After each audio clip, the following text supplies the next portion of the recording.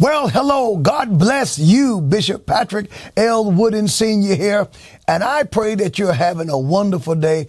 I am. This is the day that the Lord has made, and we will rejoice and be glad in it. I am so glad to be in the land of the living. I thank God for a reasonable portion of health and strength. And I'll tell you, my friends, I am determined to serve the God of the Bible, and I'm more excited than I've ever been before.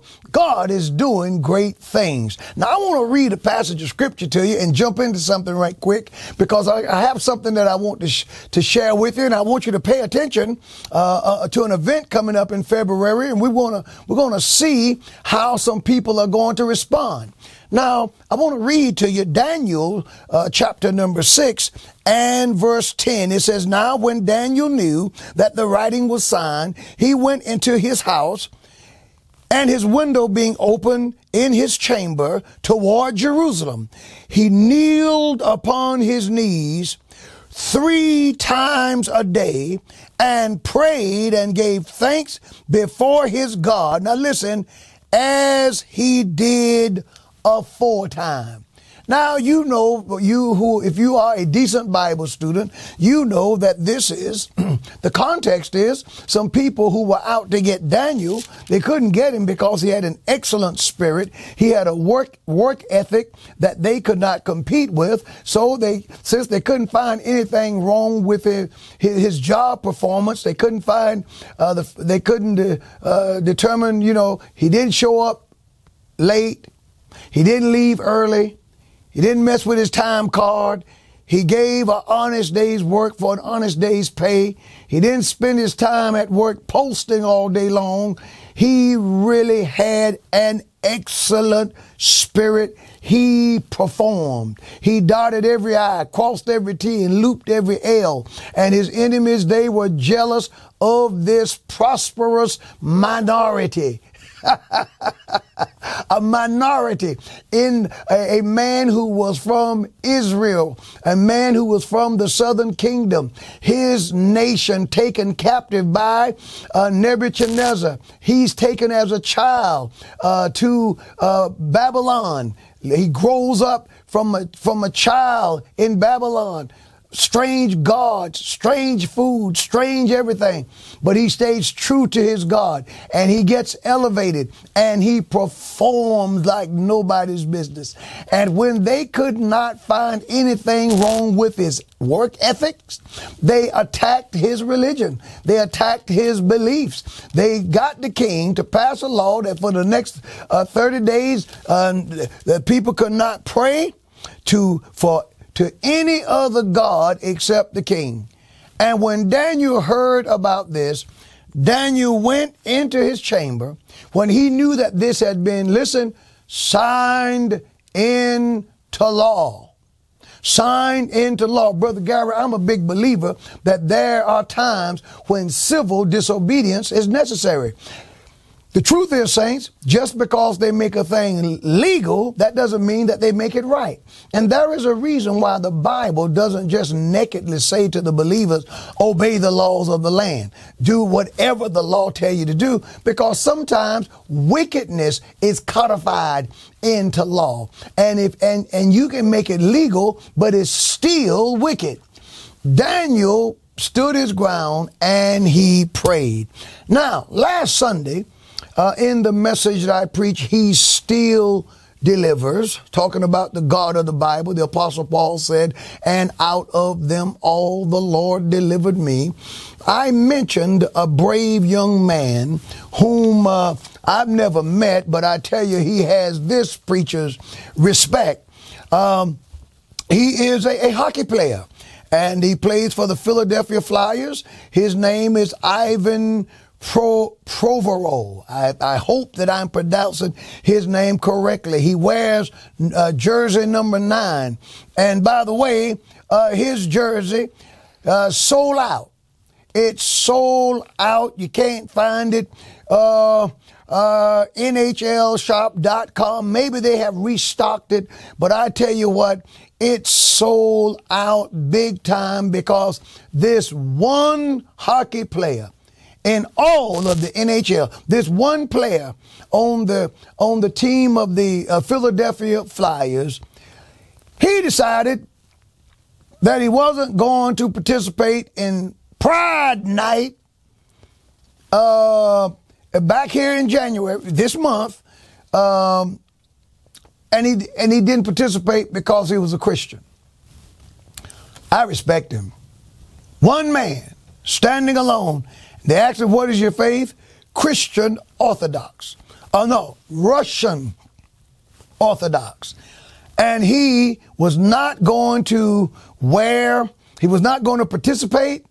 On Tuesday, look at this, he shocked the ultra woke NHL when he decided to skip the Flyers warm-up period because he did not want to wear the team's LGBT pride jersey.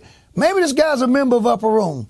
LGBT pride jersey, or use the rainbow hockey stick that the players were given to virtue signal the homosexual lobby. I applaud this man. I applaud him for having the courage of his convictions. He said, I respect everybody. He told the reporters, I respect everyone's choices. My choice is to stay true to myself and my religion. His jersey's sold out.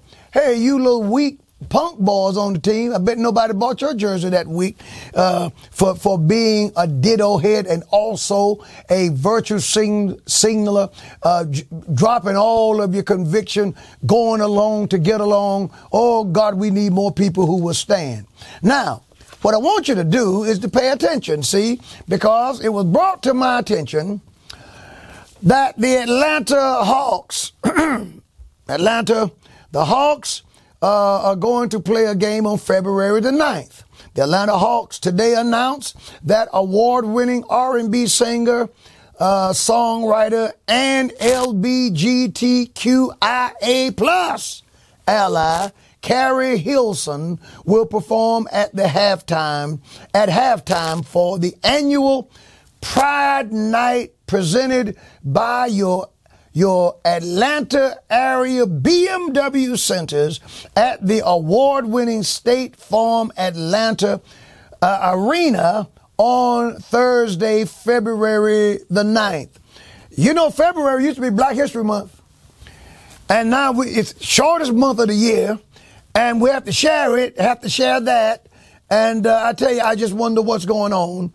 But the Atlanta Hawks have already announced that they're going to have this game, and they're going to have this young lady to sing. I don't know her. I've never purchased, to my knowledge, I've never heard her music. I don't intend to listen to it. From what I can understand, she's a strikingly beautiful young lady, and we wish her well.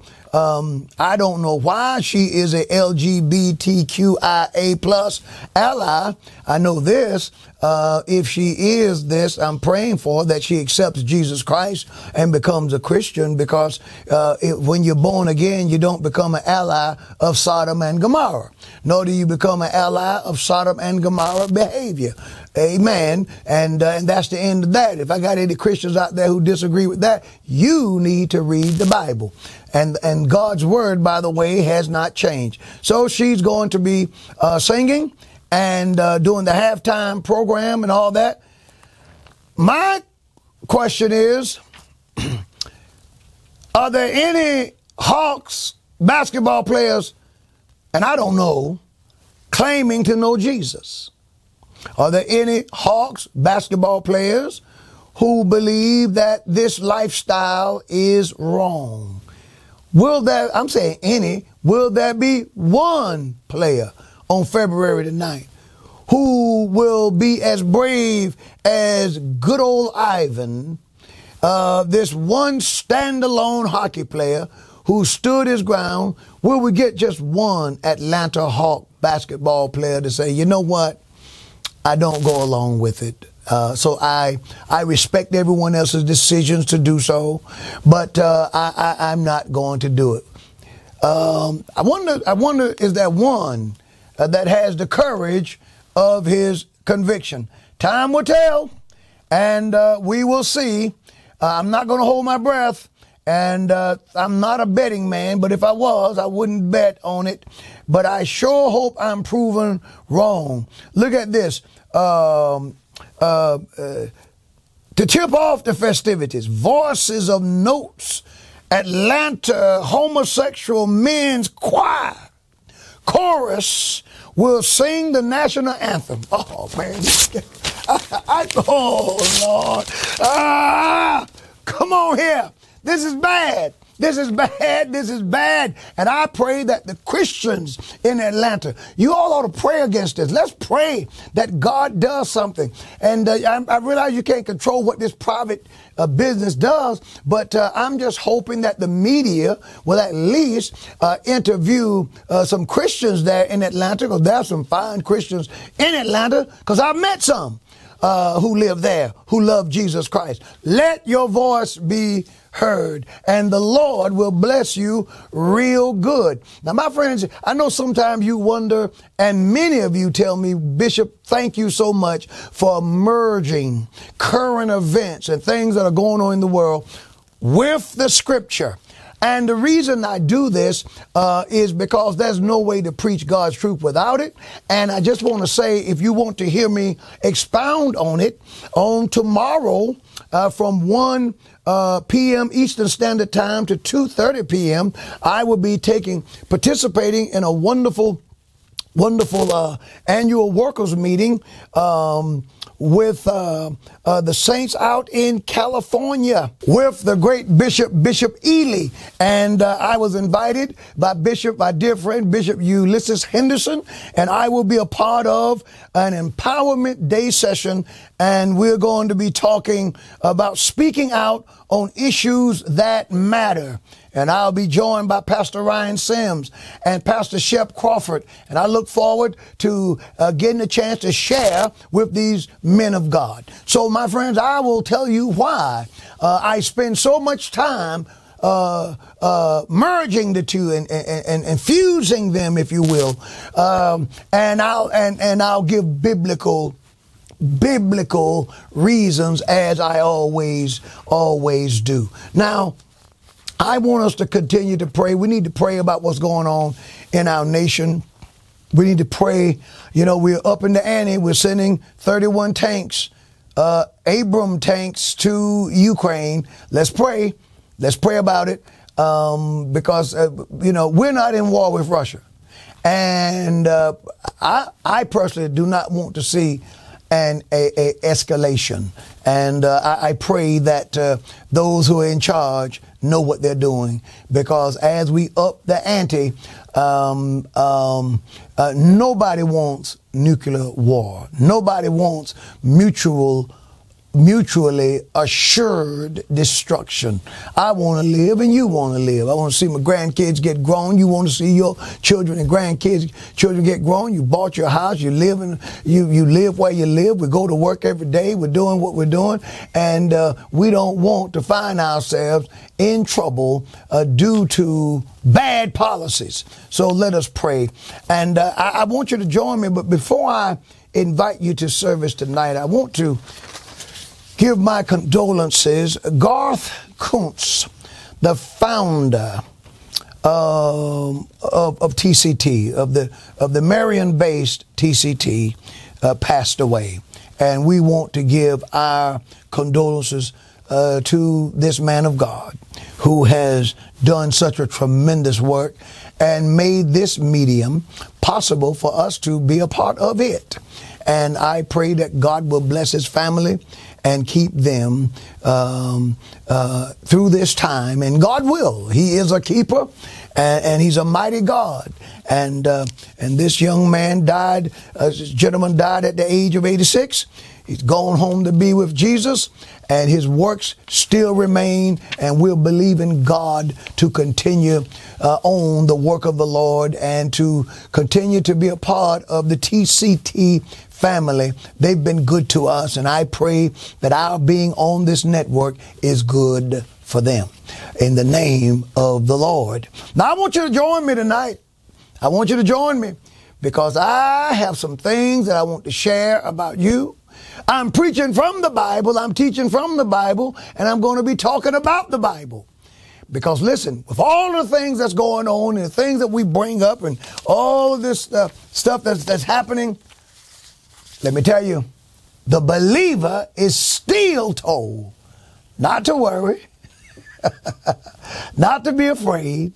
We're told to lift up our head because our redemption draweth nigh. We're told to behold certain things that would take place. It says, but the end is not yet. And we have work to do for Jesus, and we're going to do it inspired by the Word of God. So, my friends, I want you to join me right here tonight at the Upper Room Church of God in Christ for Bible study. Oh yeah, Bible study. You know, I get a kick out of doing that. And I got a text one time. Somebody thought I was going to forget the drum roll. No, sir. The word of the Lord is just right. I love ministering the word of the Lord. I praise God for you, our audience. Thank you for your prayers. Thank you for your support. I get a chance to minister as I close to some of the most finest people in the world. Just this past Sunday, people drove down all the way from Connecticut, a mother and a daughter. And Bishop, we're moving into the area. We want to be a part of the ministry. We see this happening more and more and more. People literally pulling up their stakes, moving to the area, joining the church because they love the word of God. Somebody asked me one time, said, Bishop, why are so many people against you? My response was, they're not. See, it depends on what crowd you hang with. There are people who love God's truth. There are people who lift up and pray for preachers who preach God's truth. Now, it could be that you're in a crowd of people who just don't love God's truth. And so you don't hear from those people who love God's truth. But I hear from them on a regular basis, see them make great sacrifices just to be in the live services.